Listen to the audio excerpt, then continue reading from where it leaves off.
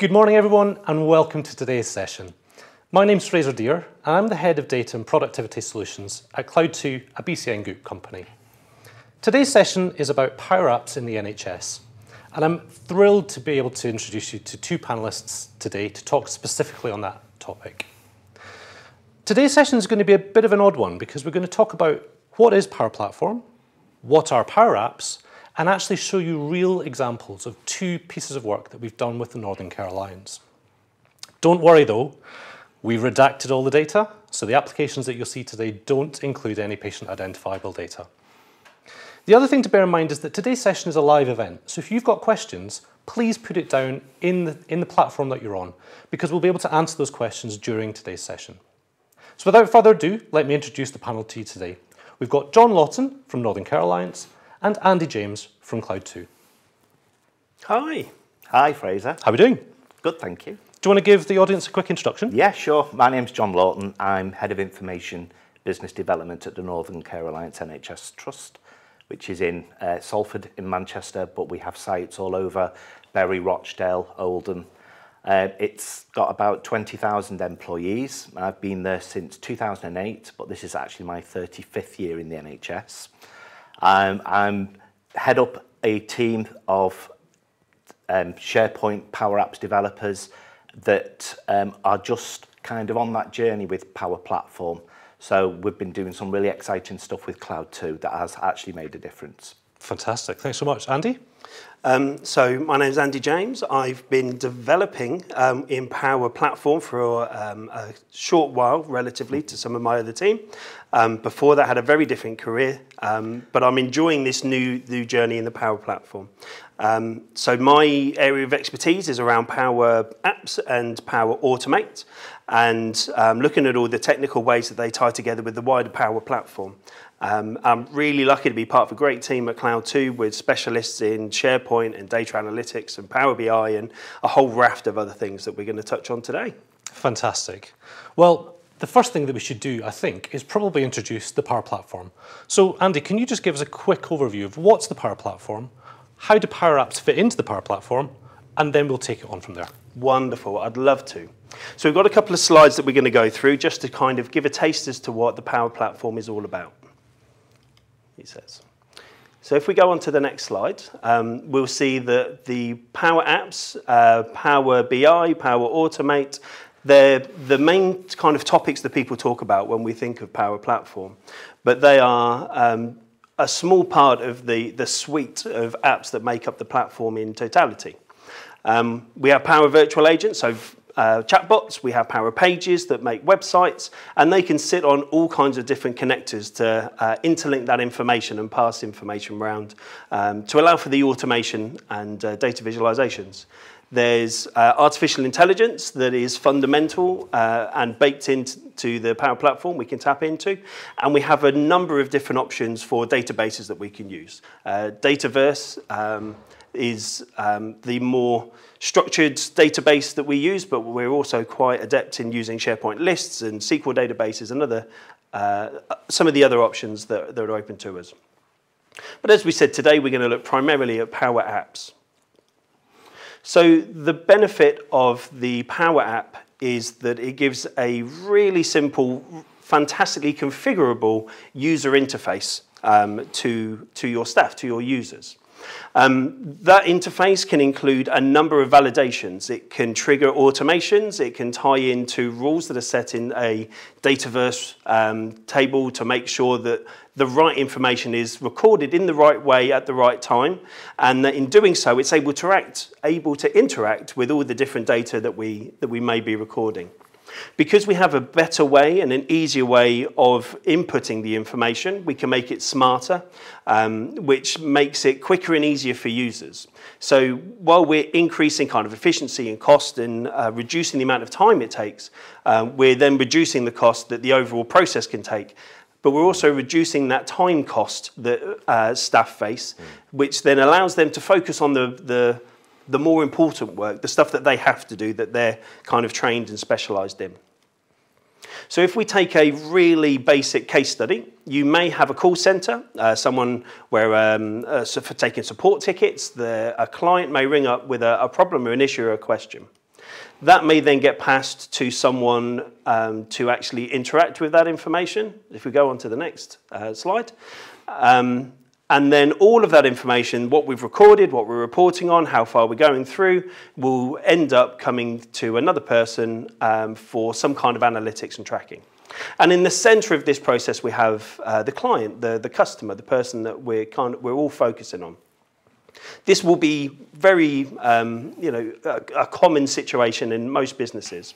And where the Power Platform ties in is that when we're taking calls, we're recording that information. We can have automations that trigger notifications, and that can be a whole raft of things. They can create documents and templates. They can do a host of different tasks automatically to save you from having to do it. The person who's actually doing the work and interacting might be using a Power App to be able to process that task, provide the updates, log their time and any work that they're doing, provide validation in the same way we've already spoken about. All of that information can be surfaced really easily and clearly in some beautiful visualizations within a Power BI report for tracking. And in the center, the client may not even have to speak to us. We could use virtual agents or other Power App type interfaces, Power Pages, for example, to be able to have that back and forth communication with the client. All of that is integrated. It all talks to each other. It's all interoperable. And that's the power that comes with the Power Platform. So one of the big questions we often have, and one of the things we start with is, that's fantastic, but do I have this? It's a little bit of a magic 8 ball. It depends on a number of things, usually around licenses. But the good thing is that there are all sorts of different options. We have the more basic licenses that give us access to create apps and higher level processes and automations. But there are some things, for example, as we're seeing here, if we're using particular APIs or we're looking to tie into Dataverse or SQL, then we do have to look at some more premium connectors and premium licenses. Anything that's kind of scaled back from that, then chances are it will be baked in and part of your current license, part of your environment. And it's probably there that quite often people don't realise that they've already got access, and we can start using these things straight away. So yeah, that's quite a small nutshell, and I'm massively underselling it, but that is essentially the Power Platform.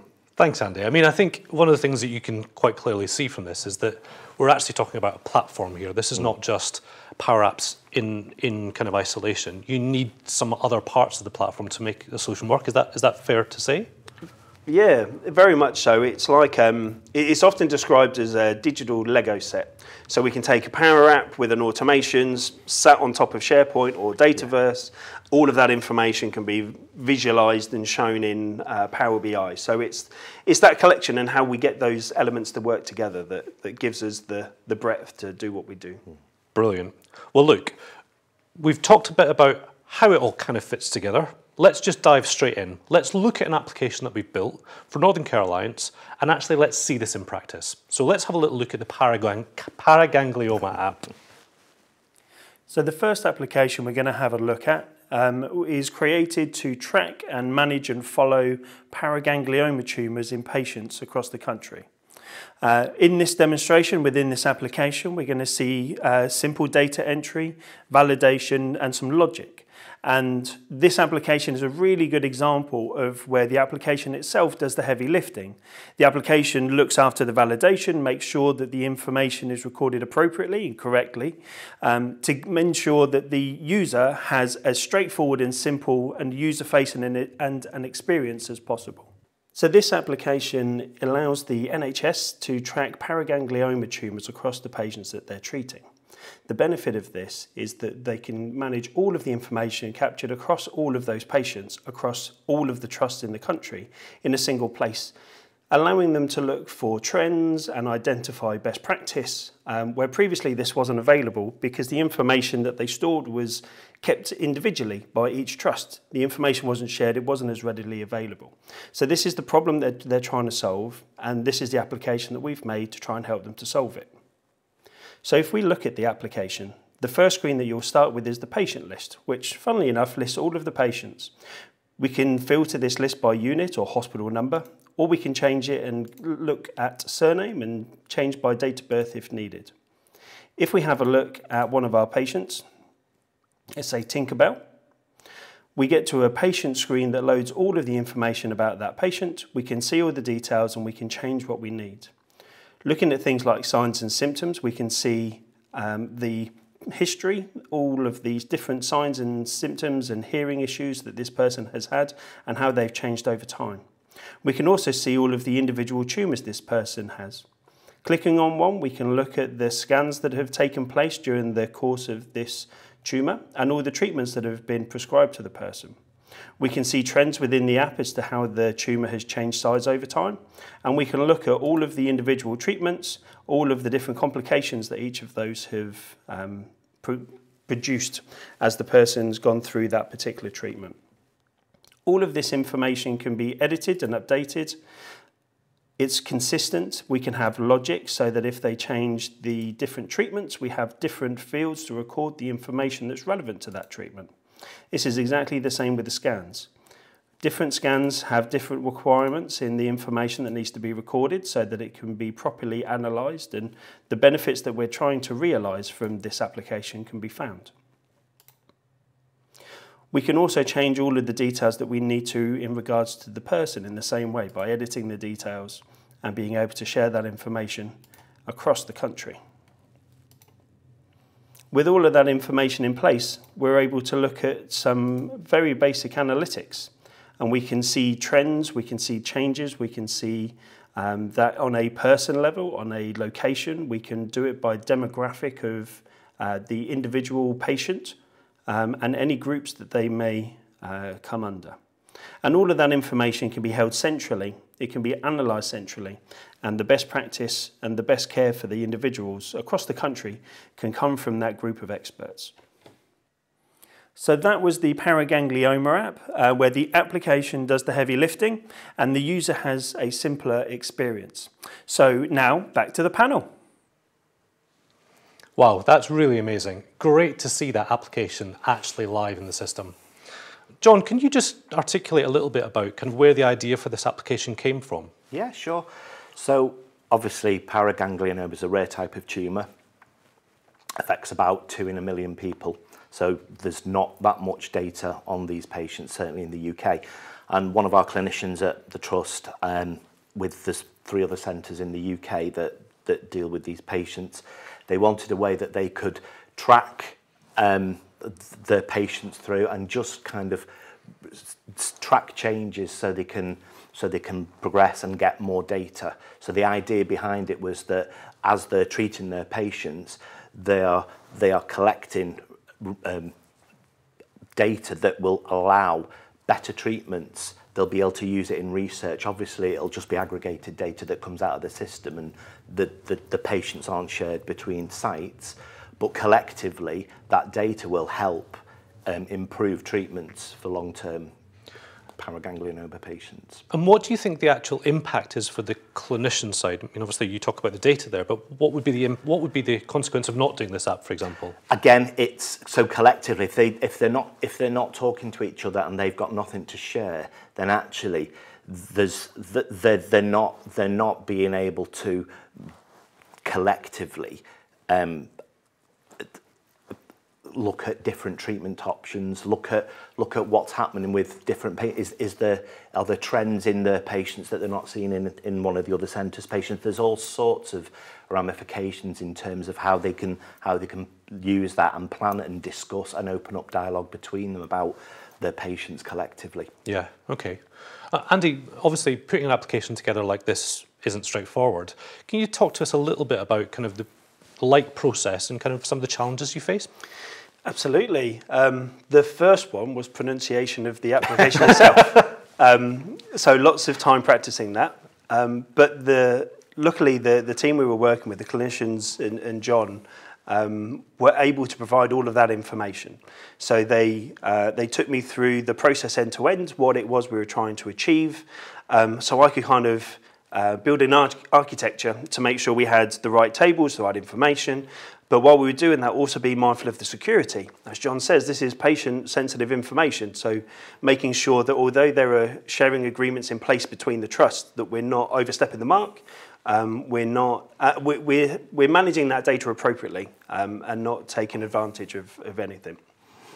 That was one of the main challenges we had, and for very good reason. So when Jon was able to get those sharing agreements in place, then we could tie everything together to make sure that the foundation we'd made was enough and was appropriate. So once we knew what we were going to be doing with the data, and we had some restrictions due to licenses and things, which we overcame, the process itself is relatively straightforward. So then it was an iterative back and forth with the clinicians to make sure that we were capturing the information that they needed to capture in a way that was really easy. Instead of having to reuse information and re-input the same information over and over again, actually we can draw it out of other places. We could be a bit smarter with how we did it. As Jon says, we're looking at trends. So instead of people having to identify those, we can have automation. So if a new type of treatment is used, then that can automatically notify people instead of relying on the clinician to tell people or other people to kind of hunt it out. So there were technicalities with the infrastructure, the data security and sensitivity. The process itself was okay and quite straightforward, and then it was just looking at how we could make it a better user experience and a bit smarter for the longer term, and just to realise the benefits that we were trying to achieve. Fantastic. Well, look, obviously this is a live session, so if you do have questions, please drop them down onto the platform that you're watching on. We have had a question in, actually, and one of the questions is around the kind of platform itself. So clearly the Paraganglioma app has been laid out in a kind of desktop format, but can Power Apps be used on mobiles as well? How does that work? Absolutely. We have a number of options. When an application is created, the first thing that we need to decide is it going to be a mobile phone app, or is it going to be for a tablet or a desktop? The applications themselves can be reactive to the device that they're using. So we don't have to hard code it's this wide in this tool. We can say fill the screen, only use this part of the screen. With using a mobile phone app, there come other functionality that we can use. Being a phone, there's GPS locations and cameras for barcode scanners and near-field communication, wireless tap and go and bits. So with a mobile phone app, we can look at all of those different types of options. But absolutely, the applications themselves can be responsive to the device that they're on. So we can make for both. Fantastic. Okay, well, look, let's take the next step. How does it work doing a project with Cloud2 BCN, and what would the process be? So let's have a little look at that. So what's it like doing a project with Cloud2? First of all, we start with one of two things, either an idea or a problem. Many of our clients come to us and they don't know exactly what they're looking for. That can come from one of two places, a process or a gap in the existing processes within your organisations. So what do we do? Well, the first thing we do is a bit of discovery. What is it you're trying to achieve, and how are you looking to get that done? And in our organisation, we call that an initiation. An initiation is where we engage with your organisation to understand your business processes in an awful lot more detail than we are looking to achieve X or Y. We get into the details, we understand your people and what it is that you're really looking to achieve. The next step in the process is looking at the design. How do we achieve what you're looking for? And in some cases, how quick can we do it? This is what we call the design and planning phase.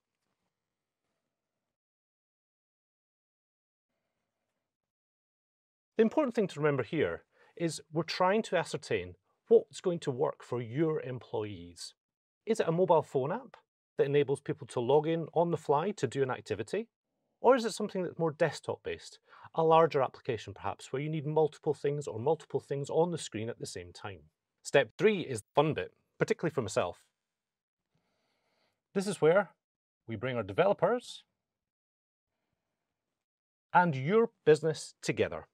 This is step 3, and this is the development stage.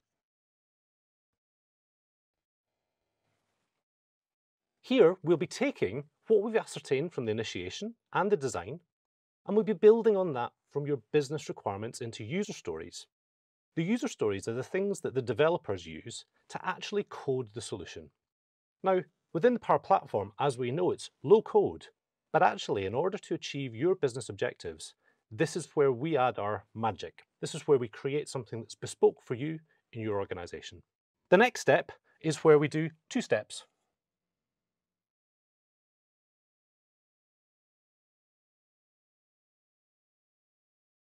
Now, for the maths in you, this one works, whereas this one does not. And this is the first step in our testing process. This is an internal process where we validate that the developer has understood your user stories to ensure that the project deliverables are against what exactly you're looking for. So this is 4A, testing.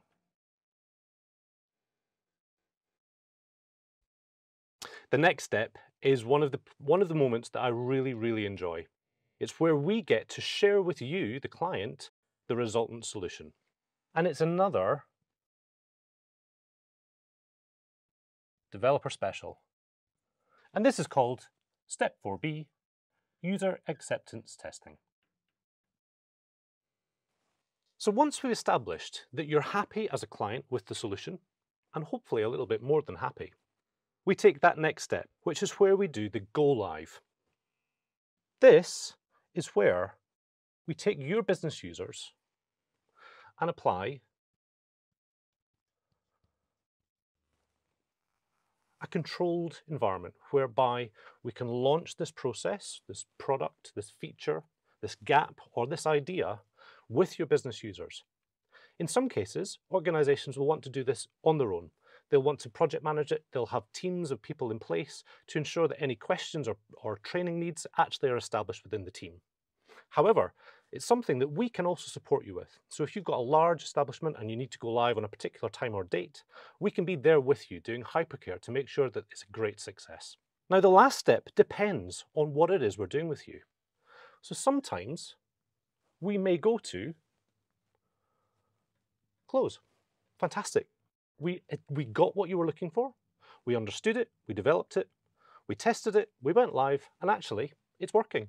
Fantastic. But in some cases, we may actually be doing something else. I'm going to put down CI, but what I mean by that is this could be an iterative loop. We have an idea. We actually might break it down into chunks. We do the process, being mindful of your overall objective, but actually we release it in phases.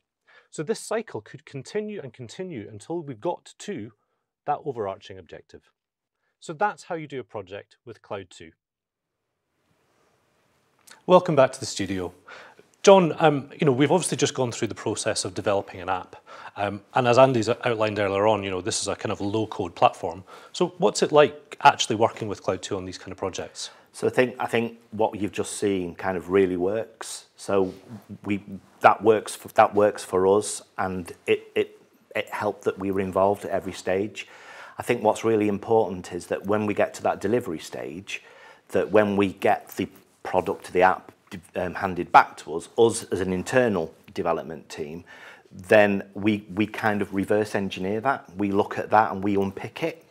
So my internal development team would then absolutely know and understand how it works, and then we further develop that. So we're not reliant then on Cloud 2 for any further enhancements, unless we're really pushed and we're really stressed and we've got lots of resource issues. But actually, it's about learning, it's about engaging my team to be able to understand and learn from some of the tricks and development processes that you use in the actual app itself. And I think that's really important, that once you've handed it back, and we've signed it off, it's like that we're self-reliant on developing it further.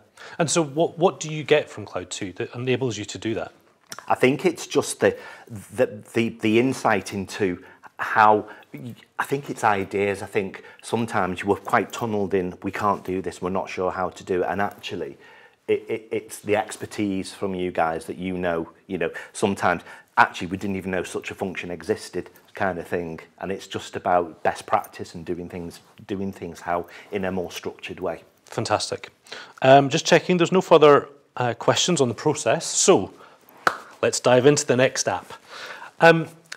Jon, you came to us probably about 6 months or so ago, and we talked about something called a discharge planning app.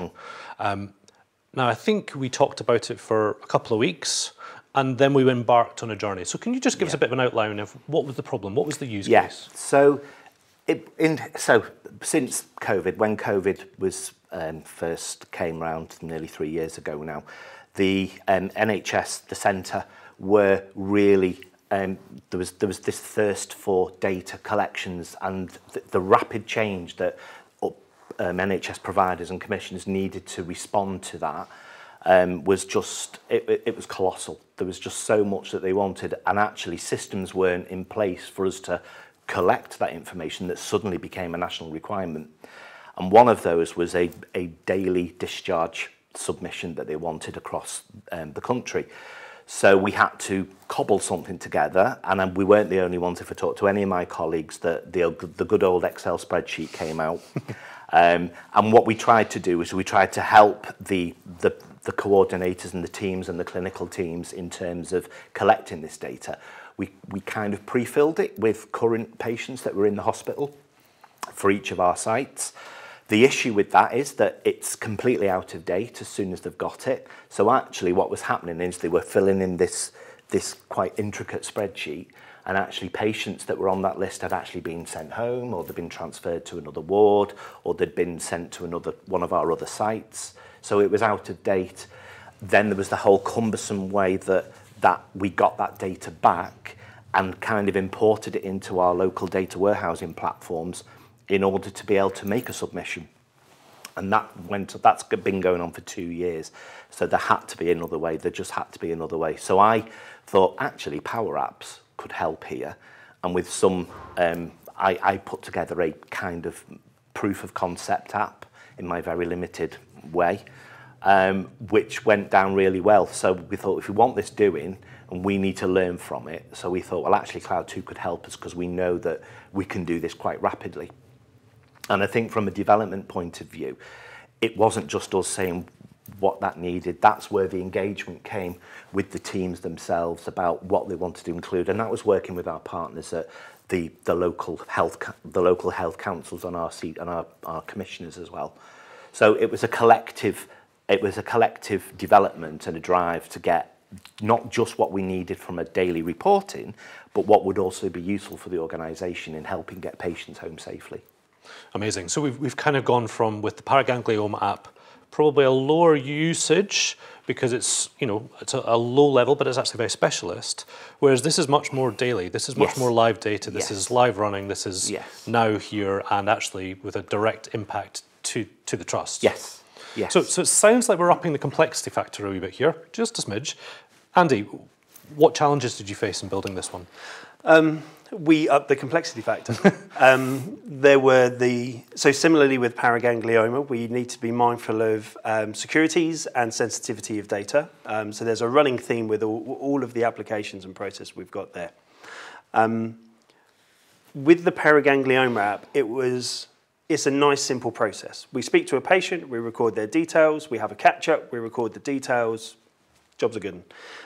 It was a bit of a slower paced process. The information needs to be live, it needs to be readily available, but the turnover isn't excessive. With this particular application, as you said, Jon, the turnover of patients is huge. The staff rotations, the number of people who are going to be accessing it, the number of people who are going to be using the application at any one time, the number of calls to the database to send all the updates, so even if we just boil it back to, we have a patient and I need to record if they're going to be discharged or not, data input, on the surface, nice and straightforward. But it's that wider breadth of, well, actually now we're looking at the number of patients. This application needs to be scalable. So if we create it for one ward on one hospital, actually if this gets rolled out wider, as it has done now across 4 different hospitals, all the different wards on those hospitals, all of those staff, the turnover. So there's a bigger demand on the application. It needs to be robust, needs to be reliable. One of the other benefits to exactly what you said, John, was also one of the challenges, in that we were working with so many people to get the requirements to make sure it did what everybody needed. It needed to do a lot of things. If a patient was being discharged to certain locations, then actually there was more information we needed, especially around COVID securities and vulnerabilities, that issues that may then arise. So we had logic built in for there. We have around repatriations. So at all different stages, we're talking to other people and working as consultants, not just as developers. We could have those conversations to work out, are we ticking all the boxes? What can we do? Where can we take some heavy lifting out with some automation to make a better user experience? And then all of that kind of bundled together in a simple to use, clear application with really nice, straightforward user interface, so that we were getting that consistent information. We were getting the quick reporting. The staff looking at it would see live, these are the patients, these are who's outstanding, this is how long they've been here, how long we've meant to be, when they should have gone home, all of those kind of metrics really clear to the user. So it's identifying the key points, the key functionality, focusing in on those, but making sure that we're kind of ticking every box that we can for all the users. And then packaging it up, as I say, in a robust application, because the usage of it was so high. It's really high demand. Well, you've certainly whet my appetite, so let's go and have a look at it. So the second application we're going to have a look at is to allow healthcare professionals to rationalise and record whether a patient is ready to be discharged from the hospital and go home, or whether there's a requirement for them to stay on the ward for further treatment, tests, or whatever reason there may be. This application is more involved. There's a greater detailed, a more complicated process behind it. But again, the application tries to do the heavy lifting and make it as simple for the user as possible. So that's the application we're going to have a look at now. Unlike the first application that was quite simple in its structure, in that it was just data input, taking data out, and a little bit of analytical work from a centralized database, this application is more complex in its structure and more specialized in its need. Across every hospital, all of the patients that are currently sat in wards and essentially taking spaces need to be reviewed regularly to see if they're ready to be discharged and sent either home or to a hospice or wherever it is that they're going to be leaving the hospital and going to. That's the purpose of this application. It shows all of the patients that are currently within the hospital, and it allows you the opportunity to see all of the information that relates to them so that you can perform that review, record your rationale and any other information that's relevant in the decision-making process as to whether that person should stay with you for a little bit longer or whether it's time for them to be discharged. If it is time for them to be discharged, then the application will record where that person's going to be discharged to, roughly the time that they're going there, and the different pathways, the different support that they may need when they get to that location. So let's have a look. If we start with the ward reviews, this gives us a list of all of the different hospitals, and within each hospital it gives us a list of all of the different wards, so you can look specifically at the ward that you're interested in or the ward that you're working on. From here, we can see the basic overview details of each of the patients who are currently on the ward. We can see the current pathway, if there is one recorded. So for example, Shere Khan, if we hover over, we can see that he has a requirement for some active support once discharged to his home address. If we click on a patient, we're taken to the screen where we can view all of their patient details. We can also see the hospital details, the place that they're currently staying. And we get to answer the questions and record the information needed for this review. So the first question is, does the patient meet the criteria to reside? So currently we're saying no, Tinkerbell does not meet the criteria to reside at the hospital. She's ready to go back home. If we change it to yes, then the question's changed. If she's staying, then we need to know why. If she's not staying, then we need to know where she's going and what time. So that validation and the ability to be dynamic in how we're recording information is fundamental to this application. If we're looking at, in this instance, that Tinkerbell does not have the criteria to reside and she's going to be leaving, then we can say when, roughly. We can add in if there's any issues with COVID, which is still an issue in a number of places. And we need to record whereabouts Tinkerbell is going to be discharged to. If we record that it's going to be her home, her domestic home address, then we have the pathways relevant to that area. If we were to say that she's going to a care home, then we'll have options to record the pathway and the support required for that area. So again, the validation's there to make sure that we're recording the right information against the right person for the right reasons in the right circumstances. What you may also have noticed is once these fields were completed, the submit button became active. Up until that point, it was deactivated, ensuring that it's not possible to only record half of a story. There are some fields which can be left blank. They're not necessary. They're always helpful, but they're not required. But we can ensure through validation and the logic within the application that you're not able to submit half-completed records. In this instance, if we're going to discharge Tinkerbell to this care home, further validation is embedded in the application. Because of the vulnerability that comes with being at a care home, we have some questions just to ask about COVID statuses. With that submitted, we can go back to the ward list. We'll be able to see Tinkerbell here. We'll see that her status has changed to show that she's now ready to go home, instantly identifiable by the simple colour coding. And again, if we hover over, we can see the pathway that we've chosen for her. If we click on the little book icon to the side, we can look at each of the different reviews that have taken place at the different times and dates and by the different people. So there's that whole history of decision making that comes with it. With all of this information being recorded centrally, we can also report on it centrally. We can look at live patient analytics.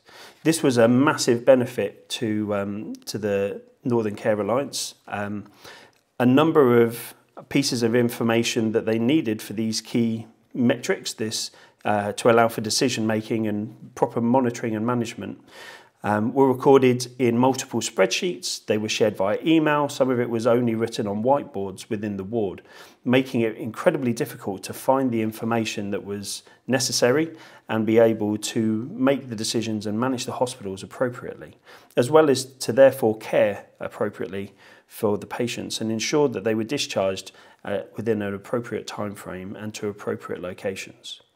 All of this is built into the application. It's fundamental to how the application works and helps solve the problem that the Northern Care Alliance NHS Foundation Trust came to us with. So that application hopefully shows the power of the Power Platform, how we can input data and manipulate data within the application in a straightforward user interface. And it gives the immediate overview of how the land lies, where the patients are and all the metrics needed so the decision makers can do just that to ensure the safe running of a hospital for the patients. So now we're going to go back to the panel. Fantastic. It's great to see an application that brings together both the user interface but also the analytics. So Jon, how was that received by the team? So surprisingly well, actually. I think for so long that they've been coping with a really cumbersome, clunky system, and because they'd been involved in the development of it, that it was received really well. And I think more people, the amount of requests I'm getting, can I access that? I believe that with an app now that we use. So actually every day we're rolling it out to more and more users on the wards as well, because the wards are actually responsible for doing this as well themselves. In terms of how it's been received across the organisation, I think now we've got some data coming out of it.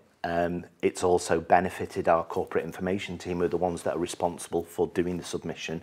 The amount of time it's took for them to just get this data handed to them where they can extract it quickly and easily without the whole process that they used to go through. So it's made their lives and reduced the amount of time it takes to actually make a submission. Amazing. And so as far as impacts for Northern Care Alliance, if you were to talk about kind of what was the impact just on this one application, what do you think you would say? I think it's the ability to actually see at any point in time where we're up to, that real-time look of who's waiting for what, why a patient can't go home. And because that's real-time, you can do something with it, you can actually act upon it. And the whole point of this is allowing our patients to get home quicker and safer. And with that data, we can instantly see who's waiting for what. And actually, again, we're so pressured at the moment with beds that getting the patients out safely to home or wherever they need to go is like the utmost priority for us. Amazing. And so you think the application has actually enabled benefits to not only the patient but also your team? Yes, definitely. And I think because we're keeping all the data historically as well, the aim is that actually we can start, I mean, it's early days, but because we're keeping that data historically, we can now start to look at trends over time to say, actually, as an organisation or per site, where are our pinch points? What are we doing? Are we getting better? Are we getting worse at sending patients home? And actually, what are the reasons why? So actually, the more data you have historically, the more you can put those AI elements on top of that to build models to say, actually, that's where some of your predictions will start coming in when there's enough data gathered. Amazing. So Andy, I mean, you've set the stage there brilliantly. We've got an application now. We've come to the end of that initial development cycle. What could come next? This is where I get overexcited and have to be reined back in. There are a number of different options. If we're looking at the infrastructure, the back end, the foundations of this, this application is currently built in SharePoint. That was part of the requirements for a number of reasons. And SharePoint works. This application is live, it is working, it absolutely does the job.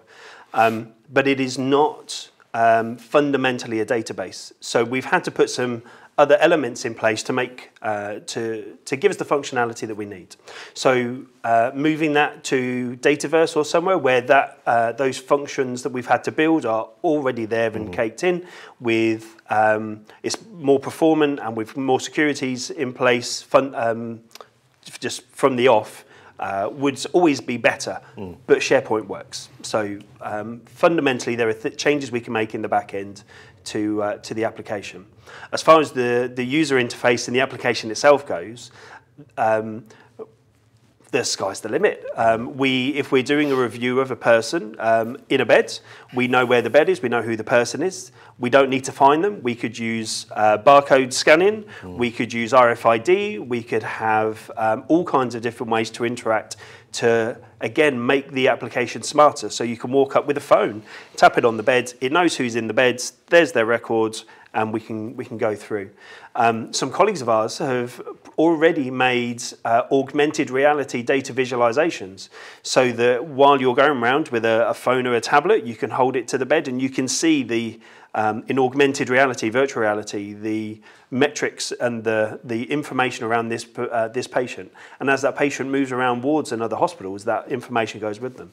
The sky's kind of the limit, as Jon's already alluded to. The more information we have in the data sets and the modelling is there ready to start looking at trends and AI to try and identify where the issues are automatically, to be able to look at demographics of patients, to identify risks so that we can get ahead of the game. So the sky's the absolute limit, and I have to hold myself back a little bit. Okay, brilliant. Well, look, we've actually had some questions in from the audience, so I'm going to try and capture 3 questions in one, if that's all right. We'll break it into 2 parts. So we've got a question from Sherry that says, does any of your apps integrate with EMR? And we've also got a question from Matthew to say, what, if any, data is fed back into the main PAS system? So we'll start there. Jon? Okay. So at Northern Care Alliance, we don't connect anything to our, and I'm assuming EMR, we mean electronic patient record system. We don't connect anything direct to our EPR. However, you could, if your data warehouse has EMR, EPR data in it, you can connect it to that. None of the apps that we've developed so far do that, but potentially you could if you've got the right connectors to that back end. Okay, and Sawar asks, what were the core applications used, what were the core apps used to build the Home First app, and were there any on-prem gateways used? And then maybe, Andy, you could also comment on connectors, as Jon's just alluded to. Yeah, so The application for the discharge to the home first, there is a SharePoint backend that is accessed through the user's Microsoft account. So that's, and again, this is part of the beauty of the Power Platform, is that is all baked in. Those securities, that access is all managed by the admin that comes with the 365 licenses and admin centres. So we're a SharePoint backend, we're a Canvas app front end. So those connectors are standard connectors. That's nothing special. If you have Power Apps, then you could absolutely do everything we're talking about straight away. I think for me as well, certainly with the discharge app, we recognise that we don't have any premium licensing in the organisation, but there was a challenge to get that live data from our PAS system, the current inpatient. So although it's not a premium connector, we've found a workaround to that. So actually we get a extract from our from our PAS system into one of our data warehouses every 10 minutes of a live inpatient call. And then we've used some ingenious workarounds that I'm quite happy to share with people how we've done that, to get that into SharePoint every 10 minutes. And that's been running for probably about 12 months now without any issues. So and again, it just then uses the standard connectors for the app itself. Absolutely. And so Andy, if we wanted to do connection to a third-party data source, that there wasn't a standard connector within the Power Platform, and there are hundreds, how would we go about doing that? Very easily. It's quite common practice to create your own connectors. So, as you say, there's over 700 connectors to all kinds of different systems. So, MailChimp and all kinds of non-Microsoft third-party services and providers and all kinds of bits and pieces. But absolutely, there are going to be occasions we want to tie into a system or a product or a service that doesn't have something that's readily available.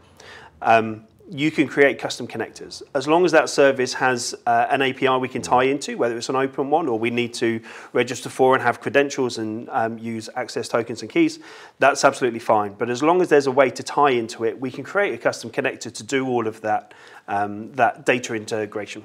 Fantastic.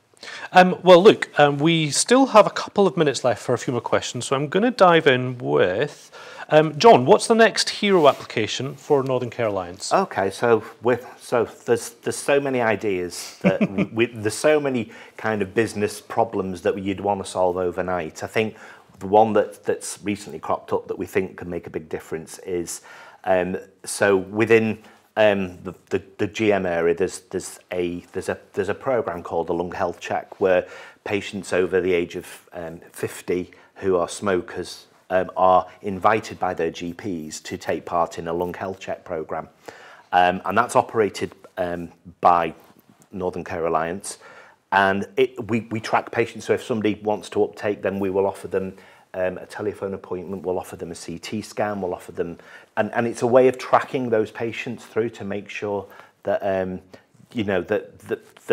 if there's anything that comes out of the result of that health check, that they're seen quickly, and so we're working with that team in order to build something that will help. They have something at the moment. Again, it's really clunky and cumbersome, and actually this is a perfect way of being able to put that in, putting some automation in there, putting something that's really robust for them that helps the team get those patients quickly seen. Brilliant.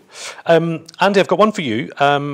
Unfortunately, I don't have a name of the questionee, but I've got no coding experience. Can I still create Power Apps? It's 100%, a great one. 100%. Power Apps, Power Automate, the Power Platform is marketed or sold as being low code, no code. Now, it's very important to make that distinction that low code doesn't mean no code. When you have a button that you want it to trigger something, you have to code that button. If you've used, so my Kickstarter into all of this was a love of Excel formulas. So if you can kind of understand the logic of an Excel formula, then there's nothing in Power Apps that you can't learn, you can't wrap your head around. It's the same logic, if statements, concatenations, all of those kind of things. But with the standard connectors that we've already spoken about, a lot of that hard work, a lot of those building blocks are already there. So you can absolutely say, I want to start a new Canvas app, I want to put some buttons in, I want a gallery, I want it to tie into my SharePoint list, show me all my stuff. So it's really easy. It's really easy to use as a beginner. on top of that, the number of YouTube videos and Microsoft webinars and blogs and posts to kind of that are aimed at those beginners who don't have the experience and they're keen to learn. It's sometimes overwhelming, but there's some fantastic content out there that was really helpful. Excellent. Okay, well look, we're coming towards the end of our time. So just a quick recap. We've covered what's Power Apps, what's the Power Platform. We've looked at 2 Northern Care Alliance applications, one of which is live and one of which is in UAT. We've covered how to work with Cloud2 BCN Group. And we've also answered a number of the questions that have come through from the audience today. Obviously, there are some more questions, but we are running out of time now. So if you do have any further questions, please do reach out to us at the BCN Group, Cloud2, and we'll be able to come back to you with answers specifically. So just to wrap up, obviously we've gone through quite a lot of content today, and there's so much more to cover. Each one of those little coloured blobs in Andy's initial presentation is an hour in its own right. If you've got questions, please feel free to reach out to us, even if it's, I'd love to do something, but I don't even know what. Think about the way that we work, think about that process, think about that idea generation, and we'll take it from there and build something epic for you and your organisation. A couple of quick adverts, of course. Today was focused specifically on Power Apps, Canvas apps. Our next session is going to be looking at Power BI and actually the transformations that we've done with one of our other clients, taking their business data and making it real and live for their business users and giving them insights into things that they didn't even know was going on within their organisation. So that's coming soon. And all that's really left for me to do today now is to thank my panel. Thank you very much, Jon. Thank you very much, Andy, for coming in today and having a chat with me here on the sofa. And wishing you all a great afternoon and have a great weekend. Thanks, everyone. Thank you.